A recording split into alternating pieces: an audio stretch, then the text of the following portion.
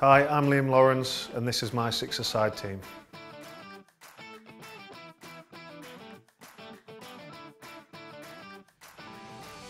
I'm going to play in the middle of midfield. There's only going to be me in there as well, as I've chose a quite awkward team, so I'm going to play in the middle, and that's where I used to play anyway in training and stuff when we do 5 and 6-a-sides.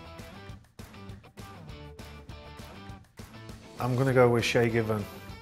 He's probably one of the best that I've worked with in terms of how professional he was and how good he was, not just with catching the ball and being a goalkeeper, but you know, over the last sort of 10 years, if you like, you know, it's become more important to be good with your feet as a keeper, and he was brilliant at it. So, you know, he went on to, what was he, 38, 39 maybe, and maybe 100 and odd caps for Ireland, so his career was fantastic. I'm going to have two at the back, because from experience in training and stuff with 5 and 6-a-sides, you always need a couple of defenders. So I've chose Houthi, Robert Huth, the big German.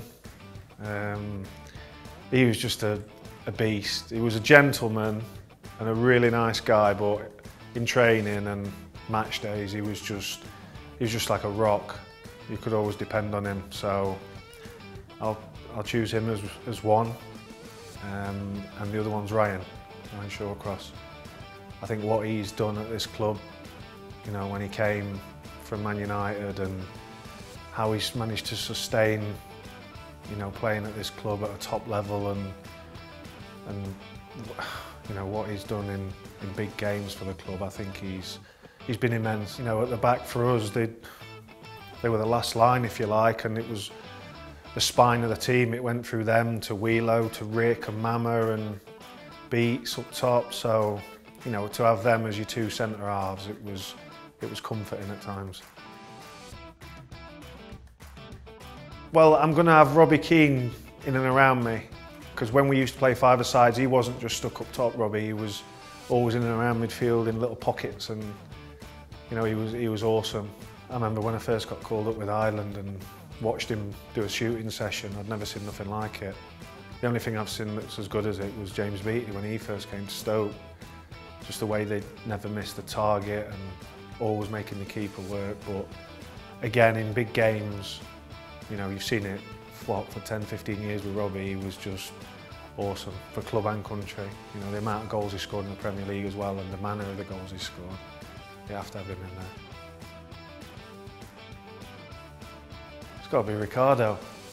It's got to be Ricardo. I mean, you know, I've obviously played with some good strikers, you know, Robbie. I've mentioned Beats, but on his day, Ricardo was, for me, one of the best that's played for Stoke that I've seen over, what, 10, 15 years. I think he was brilliant. You know, in games, you just used to give him the ball, he'd have 1 or 2 defenders against him, even out wide, and he'd just manage to create a goal or do something out of nothing. I mean, you can keep him quiet for 70 minutes, and then he'd be unplayable for 20 minutes. I mean, some of the goals he scored for this club, frightening, not to mention like the West Ham goal, the Birmingham goal, the Wolves goal, the list goes on, doesn't it? So, and we formed a great partnership, me and Rick. We had a great understanding, so he's my number 9. It's got to be Ronaldo. I played against him a couple of times, got one of his shirts and lucky enough to get it on my wall. But yeah, it's got to be him. I think, for me, he's the greatest player that's ever played football. I think he's over 500 goals. I think he's just awesome, you know, 5 Ballon d'Ors, Champions Leagues, Premier League, La Ligas, and now he's gone to Juve at 32, 33, and he's just doing it again. So for me, I'd want him to be starting, but if he has to be a sub, he has to be a sub.